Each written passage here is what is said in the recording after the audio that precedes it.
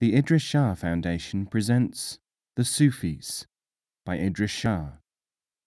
First published 1964. Published in this edition 2015. Narrated by David Ault. The situation. Humanity is asleep, concerned only with what is useless, living in a wrong world. Believing that one can excel this is only habit and usage, not religion. This religion is inept. Do not prattle before the people of the path. Rather consume yourself. You have an inverted knowledge and religion if you are upside down in relation to reality. Man is wrapping his net around himself.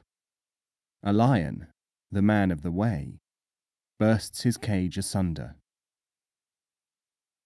The Sufi master Sinai of Afghanistan, teacher of Rumi, in the Walled Garden of Truth, written in 1131 AD. Preface. The last thing that is intended in the writing of this book is that it should be considered inimical to scholasticism or to the academic method. Scholars of the East and the West have heroically consecrated their whole working lives to making available, by means of their own disciplines, Sufi literary and philosophical material to the world at large.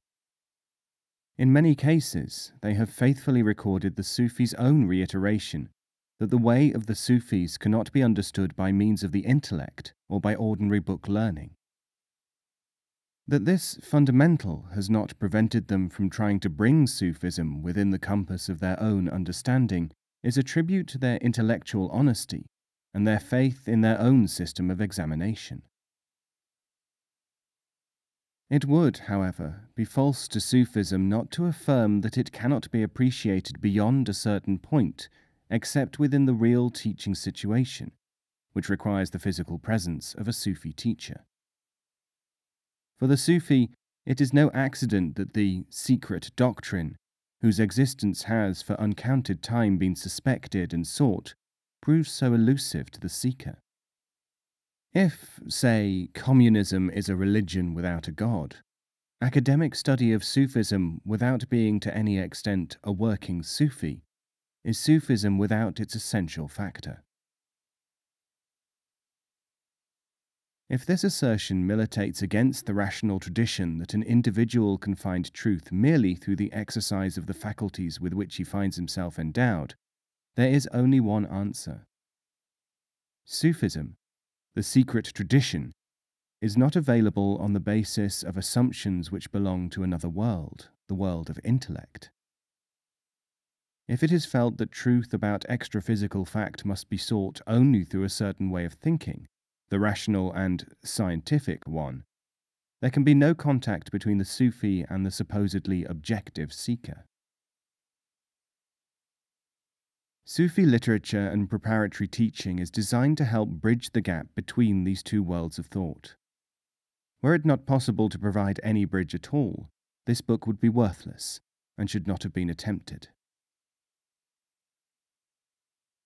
Sufism, considered as a nutrient for society, is not intended to subsist within society in an unaltered form.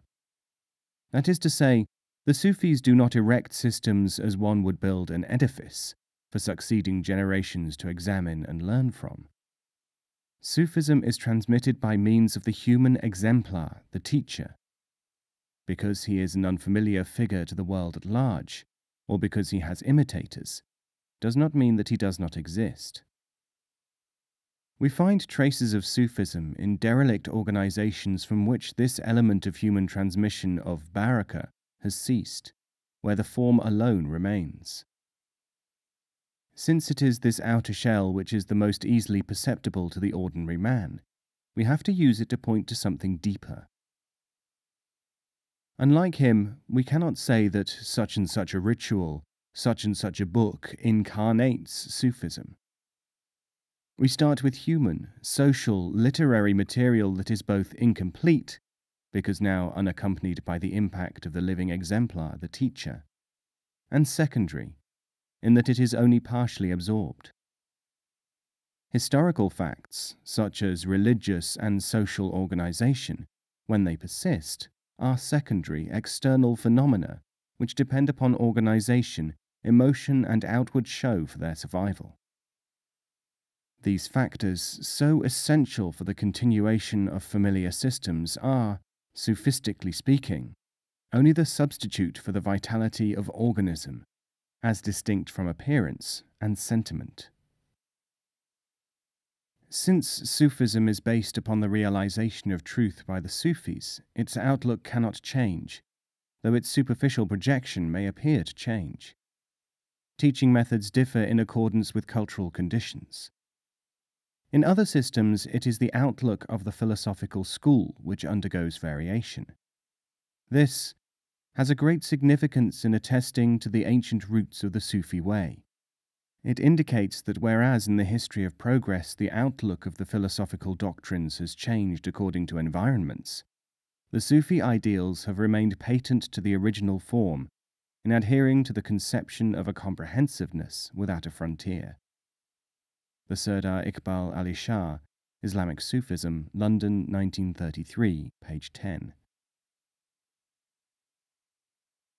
Accustomed to looking at philosophy as a makeshift, a groping toward truth, changing in accordance with the acquisition of mere information, there are few people nowadays who can even grasp the assertion that there is an ultimate truth against which everything can be measured, and which is accessible to man. A Sufi school comes into being, like any other natural factor, in order to flourish and disappear, not to leave traces in mechanical ritual or anthropologically interesting survivals. The function of a nutrient is to become transmuted, not to leave unaltered traces. The great Sufi teacher Jami refers to this tendency when he says that if the beard is allowed to grow too bushy, it will vie with the hair of the head in its claims for attention or prominence. It will be easily understood that both the organic and human exemplar claims of Sufism remove it immediately from the purview of conventional study. There is, however, some value in paying attention to Sufi influences upon human culture. In the first place, we can observe attempts to bridge the gap between ordinary thinking and Sufi experience, contained in poetic, literary, and other media, which have been designed to lead the ordinary, attenuated, or embryonic human consciousness into a greater perception and realization. Secondly, it is maintained by Sufis that even in cultures where authoritarian and mechanical thinking have choked comprehensive understanding, human individuality will have to assert itself somewhere, even if this be only through the primitive sense that life must have more meaning than the officially propagated one. In this book, emphasis has been placed upon the diffusion of Sufic thought during a certain phase, from the 7th century of the current era, for illustrative purposes. If, in the process, material which is completely new has been presented, this is not done for any purpose of scholastic effort. Scholasticism is interested in accumulating information and making deductions from it. Sufism is engaged upon developing a line of communication with ultimate knowledge, not with combining individual facts, however historically exciting, or theorizing in any way at all. Sufism, it should be remembered, is Eastern thought only insofar as it retains beliefs, such as the human exemplar, which have fallen into abeyance in the West.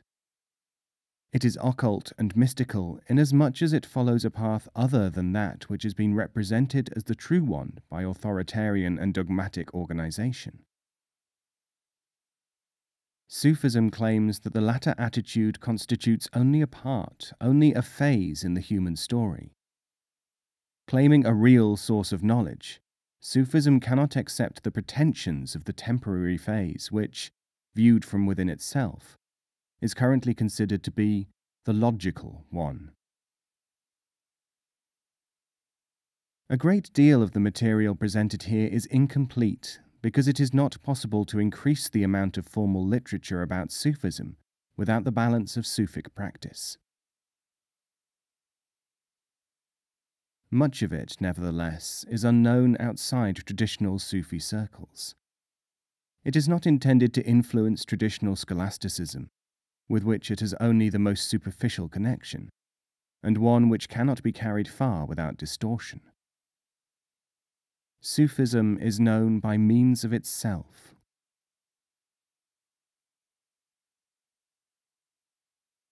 It is interesting to note the difference between science as we know it today and as it was seen by one of its pioneers. Roger Bacon, considered to be the wonder of the Middle Ages and one of humanity's greatest thinkers, was the pioneer of the method of knowledge gained through experience. This Franciscan monk learned from the Sufis of the Illuminist school that there is a difference between the collection of information and the knowing of things through actual experiment. In his Opus Maius, in which he quotes Sufi authority, he says, "There are two modes of knowledge, through argument and experience. Argument brings conclusions and compels us to concede them, but it does not cause certainty nor remove doubts in order that the mind may remain at rest in truth, unless this is provided by experience." This Sufi doctrine is known in the West as the scientific method of inductive proceeding, and subsequent Western science is largely based upon it. Modern science, however, instead of accepting the idea that experience was necessary in all branches of human thought, took the word in its sense of experiment, in which the experimenter remained as far as possible outside the experience. From the Sufi point of view, therefore, Bacon, when he wrote these words in 1268, both launched modern science and also transmitted only a portion of the wisdom upon which it could have been based. Scientific thinking has worked continuously and heroically with this partial tradition ever since. In spite of its roots in the work of the Sufis, the impairment of the tradition has prevented the scientific researcher from approaching knowledge by means of itself, by experience, not merely experiment.